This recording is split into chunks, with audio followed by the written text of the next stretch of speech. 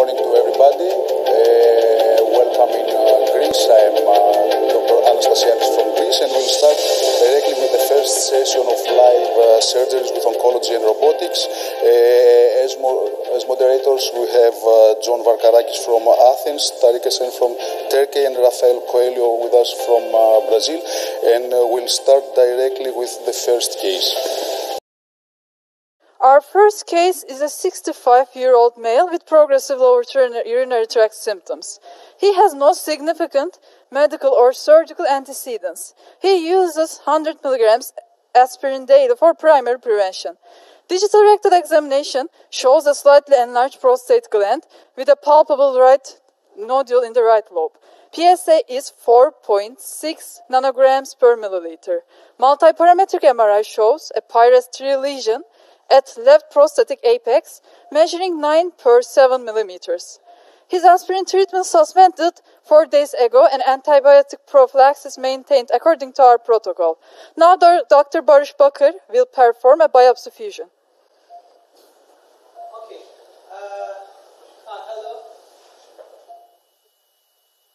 Hello. Istanbul.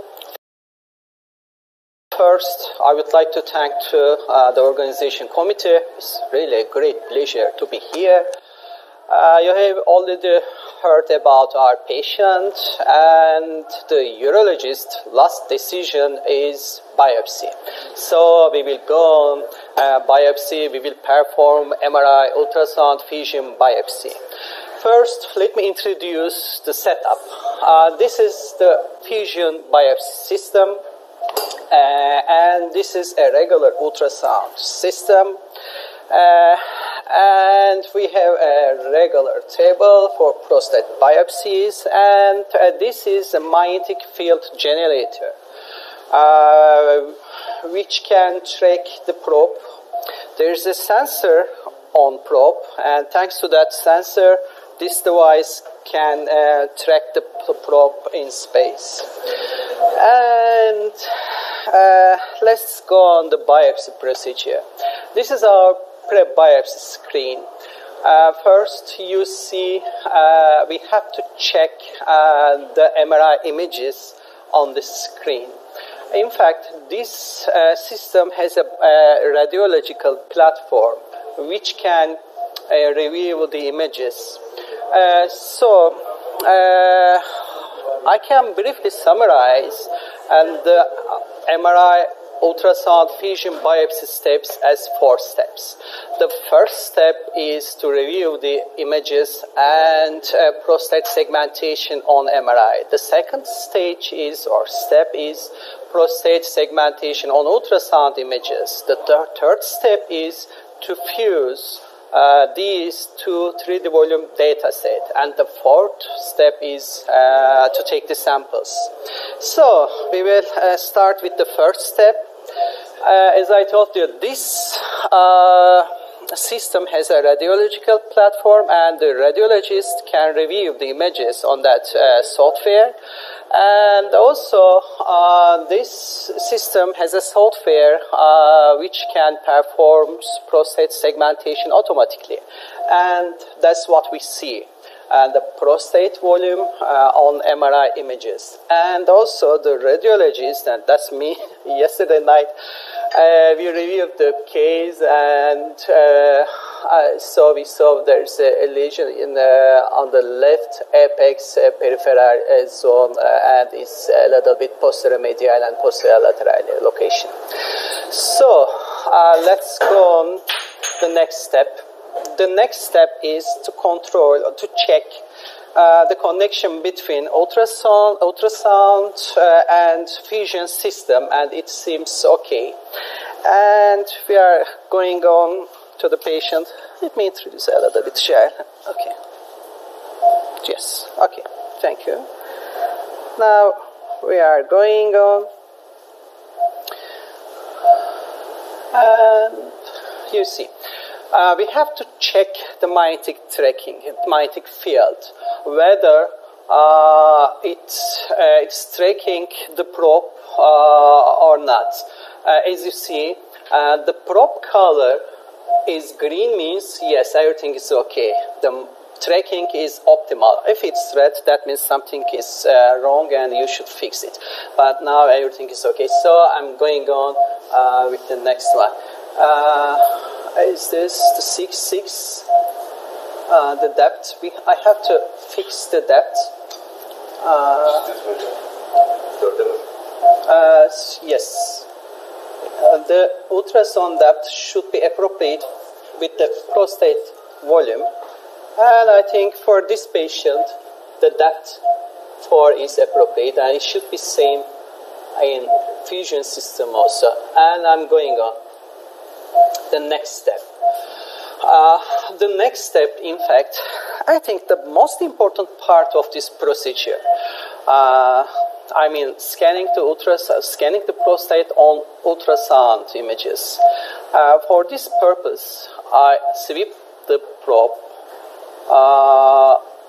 base to apex, or we have another option, we can scan the patient apex to base. But I mostly prefer scan the prostate base to apex. But in this movement, I mean, the probe movement should be slowly and steady. Okay. Now I will start from the base. First, I have to check. I'm trying to fix it with symmetrical, I mean both lobes. And I think it's okay. I start to scan, and now I'm going on. And this is not a so big prostate, and now I finish it. Okay, let's see. This is prostate on ultrasound images. Sagittal image, axial image, and coronal image. But in fact, it's okay. But I want to do it again to reach a better contrast resolution. So I will do it again. Okay, now I will start. And you see the system shows the lesion, and now I stop it. Yes, I think it's a little bit better. Okay, now there's another. Can you hold on? Okay. And now, as I told you, this is the second step. We have to segment the prostate on ultrasound images. In fact, this device has an automatic segmentation software. But if we mark the borders of the prostate, it helps the computer.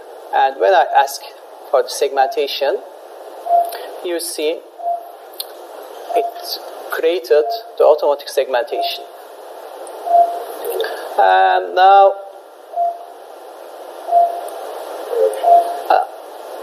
I'm doing the corrections for the contours just for a fine tuning. I have to do it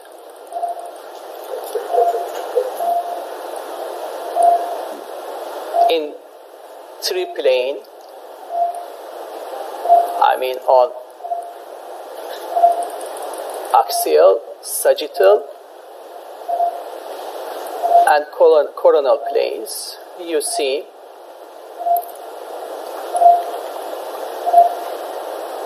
okay, I'm going on.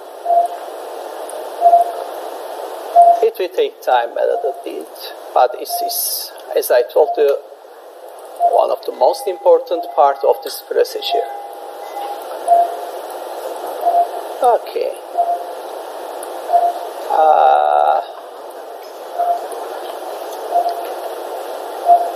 I think it seems like we can do it. Maybe here I have to fix a little bit more. And for the coronal plane, I'm going to fix it. You see the borders. Okay, this is the apex. This is the prostate on sagittal image and the posterior border of the prostate. Maybe. Okay, you see in this screen the 3D volume of the prostate. Okay. Now,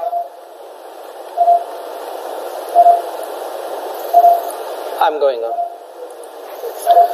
Okay, it seems like good. I mean, the green one, as you see, there we have a blend tool here, and we can change the contrast to the ultrasound and to the MRI.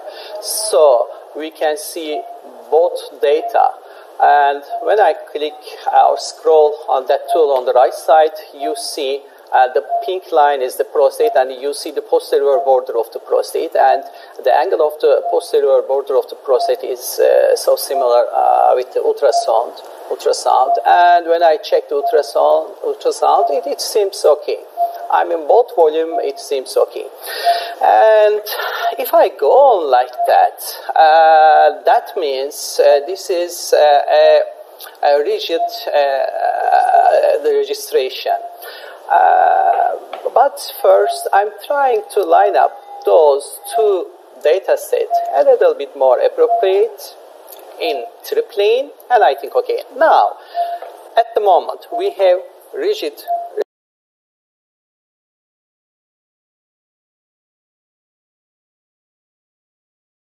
registration. But this system has also elastic registration software. When we ask the computer to perform elastic registration, the software combines two 3D volume data sets. And now we are going on.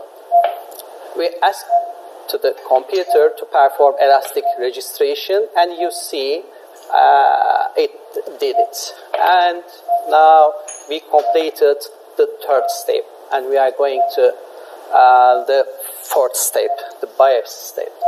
Due to this is an N5 probe, there is another step, a technical step we called rotational adjustment. It's about just for the N5 probes.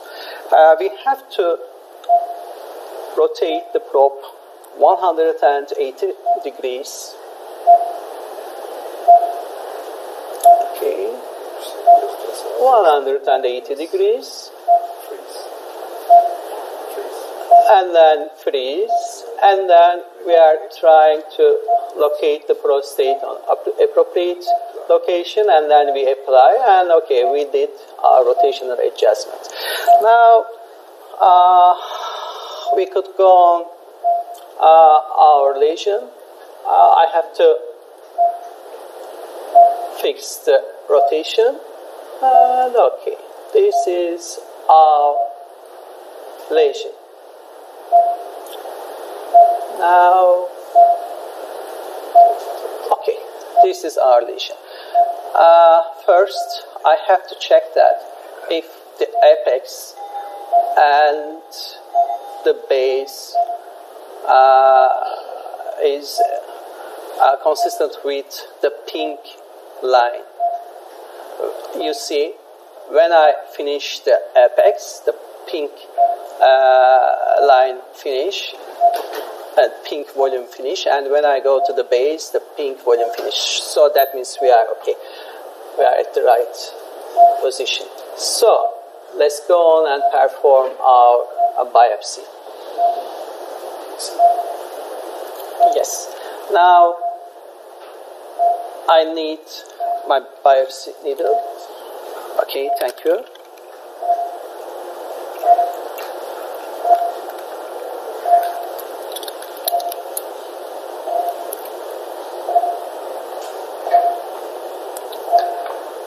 Okay, everything seems like okay.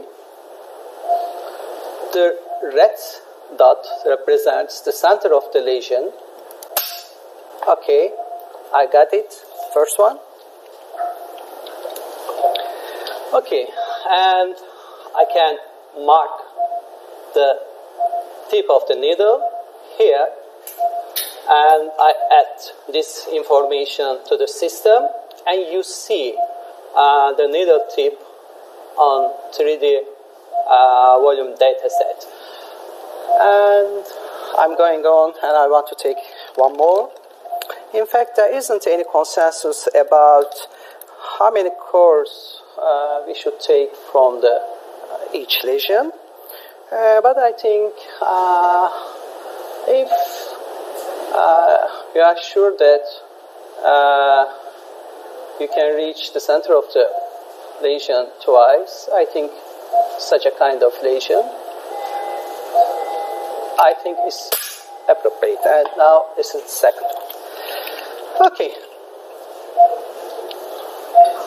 Okay, and I marked the second one, and I added the data.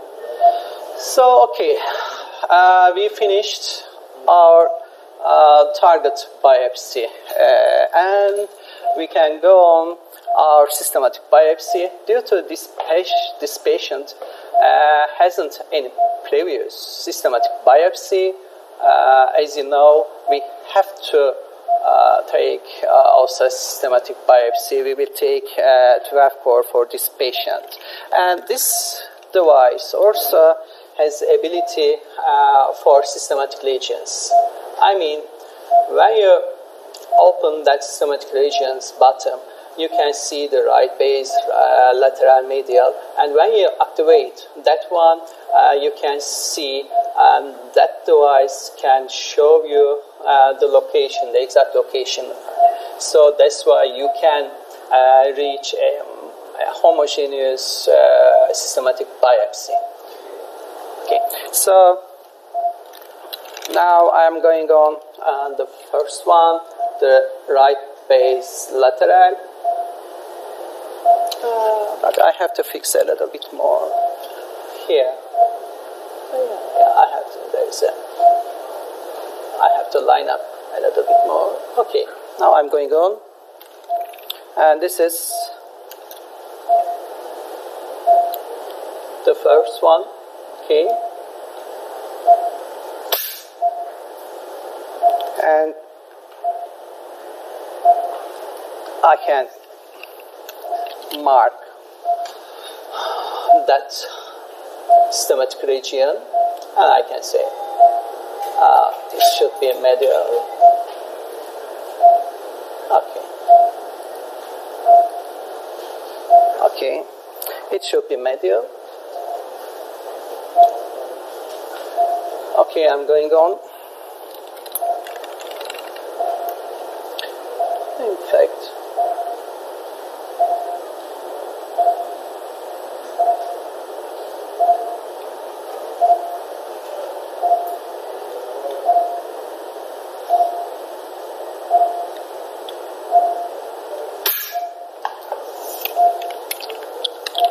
okay, due to the time restriction, I'm going on without the navigation of the system.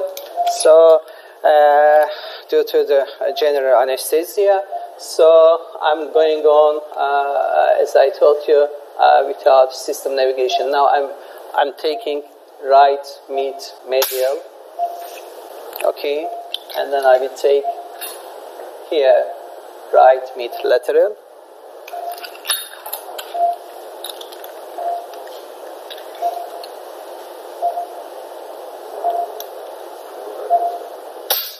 Okay, and okay, do you have any questions, by the way? Could I ask something?